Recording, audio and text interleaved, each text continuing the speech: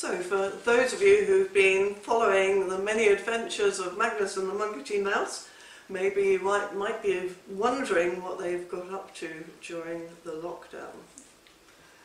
So this story is called Magnus and the March 2020 Lockup, dedicated to our wise and wonderful Director of Health, Ashley Bloomfield.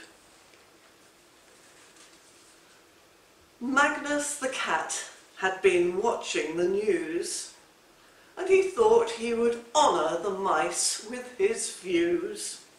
"It's a crisis," he told them. "The world is shut down. Travel is banned. There's no going to town. I've stockpiled essentials. I don't miss a trick. I had to be a pushy and crafty and slick. I've made me a lockup and built a fine fort, though accessing these round things proved risky and fraught. But I've plenty of cat biscuits, milk and some cheese. I'm not going to share them, for you might have fleas, which spread the infection in days long gone by, made deadly by rats, but no one knew why. Now there's a bug that is tiny but tough, contagious and deadly, and makes you feel rough. You mostly recover, but if you can't breathe, you could be a goner with little reprieve. You've got to make bubbles and stick to the rules. If you break them and sicken, you'll look like such fools. I'm keeping myself to myself from now on, till somebody tells me this virus has gone." The mice thought a lockup could be lots of fun. Their prayers had been answered, their holes had begun, for schools were shut down, and to stay out of trouble, everyone had to be safe in their bubble. So their first task, they knew, was to whip up some lather with washing up liquid, a bowl and warm water. They made quite a mess, and their mother was cross. "Get out of my kitchen," she said. "Here, I'm the boss." "But we've got to make bubbles," the young mice replied, "which somehow we're told we must hunker inside. We think it's too hard, for they just seem to pop before we get in them. Don't tell us to stop." "It's the wrong kind of bubble," Fairly explained. "Take them outside and get on with the game. Football is good, or how about marbles? Or go and see Magnus and blow him some bubbles." Marbles it was, on a run they had made, having dug down the slope of a bank with a spade. They joined drain pipes and spouting with seesaws and swings, and raced with their favourites to see who would win. It was great, it was brilliant, it gave lots of fun. But then they got tired. It was time to move on, and Magnus's fort was too good to ignore. They bided their time till they heard the cat snore.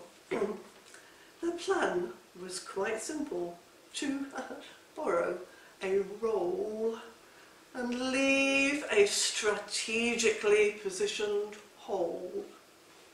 So when Magnus woke up and the damage was found, his ramparts and towers might just fall to the ground. "We'll keep a low profile for now," was their thought, but as they manoeuvred, the paper got caught and unravelled behind them. Oh dear, what a boob! For they found they had got home with a bare inner tube.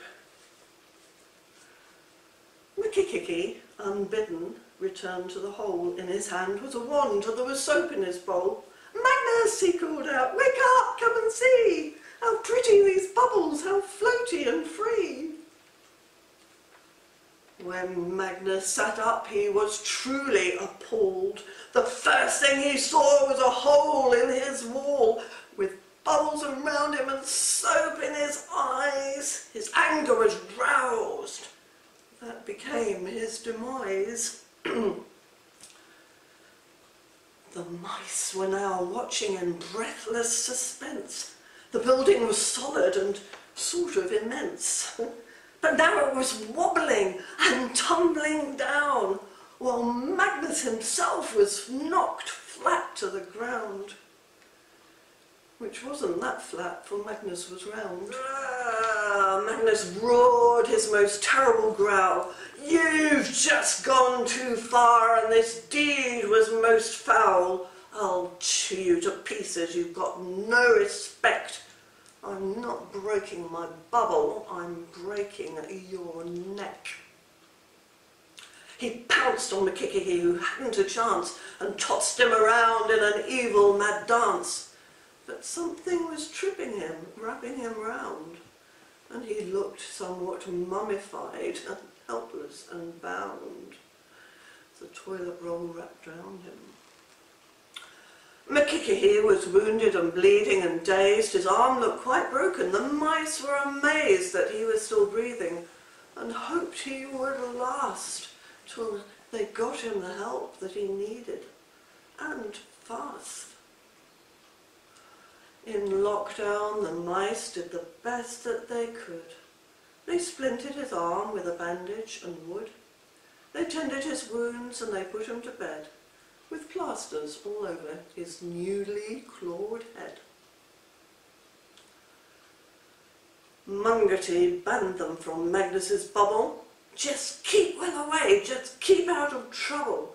Get on with your schoolwork, there'll be no more play till you've learnt to be good and do just what I say."